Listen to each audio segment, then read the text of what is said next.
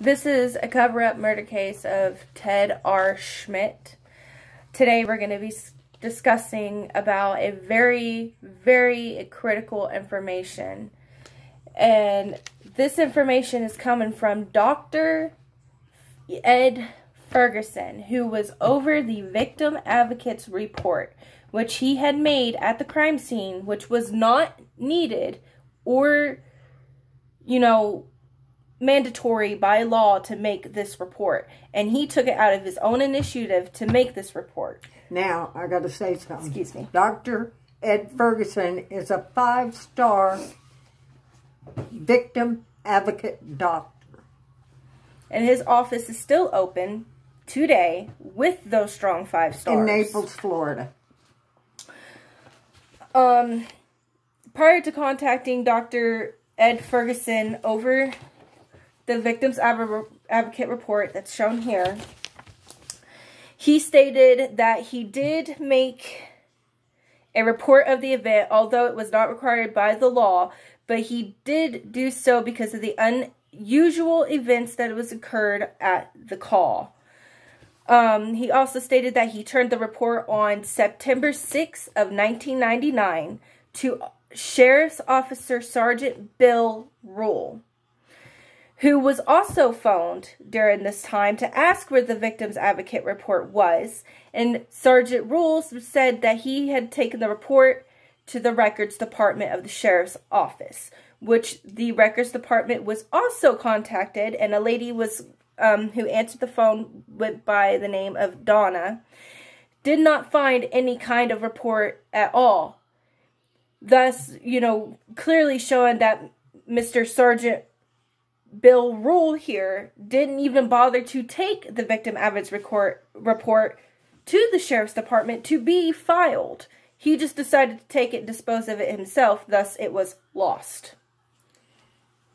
Do you want anything to put in? Yeah, because when we contacted the sheriff's department, they said they did get the report, but they didn't know where it was. This is what we deal with. Now, leading on to this statement, this Donna also told whoever contacted her at the time to contact the state attorney's office. Now, this was also was trying to be contacted from the state attorney's office from January 3rd of 2000, who never gave a call back or, decided to leave any kind of contact to any of the family. Right. They just left them with blank. Now, reading on further of this, Dr. Ferguson also stated over the phone when he arrived on the scene that it was extremely dark. It was so dark that everybody that was at the scene was using flashlights, and Dr. Ferguson himself had to walk back to the car, his own car, to get a flashlight in order to see what he was even doing. And it is stated right here in this paper, highlighted. And I'm not gonna lie, I'm pretty angry to even see this because it's ridiculous. Yeah, because they claimed they could see out the living room window, but it was so dark that they all had flashlights. Yep. And Dr. Ferguson even hunted down, pretty much, tried to contact Tammy Smelser, who was apparently disgruntled and was constantly screaming, "What did they do to him?" Talking about Ted. And this was after about 10:55 p.m. after the stabbing, which the stabbing was about 8:45 p.m. to 9 p.m., but the officers never established a firm time of death. After apparently calming Miss Seltzer down, she had stated to Dr. Ferguson, which he felt led to believe by the others present, that stabbing event happened in the yard, which was totally different to all the statements.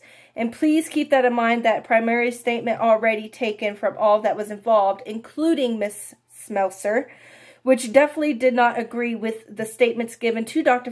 Ferguson by Smelser. Correct. And then Dr. Ferguson stated that he went to many of these types of situations in this case, felt an unusual amount of people was present at the crime scene.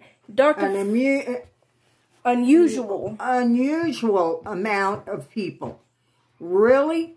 6 sergeant detectives? Let's think about that. And let's not forget, Dr. Ferguson also threw in there that everybody that was at the scene knew each other. That include all the sheriffs, all the EMSs, everybody that was including of the Otis McMullen, Tammy Smelser, Gene Rhodes, and everybody that was involved except for Ted Schmidt were all related.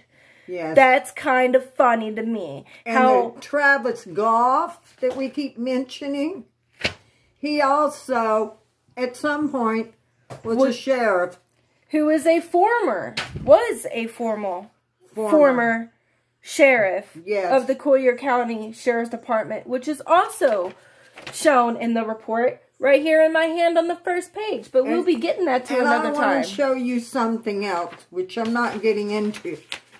But Florida State, all these people have seen my son's case. And nothing is done. No. Nothing. Nothing. Naples, Florida, the Everglades, Copeland, Immokalee. None of it. And you know what's even worse about this whole scenario? Is that the fact the only flippin' person that actually gave a crap about the case was Dr. Ferguson. Dr. Ed Ferguson. And we will be reaching out to Dr. Ed Ferguson for further investigation on this report. Yes. Because it is no longer in the law's hands. It is in our hands. God bless. God bless.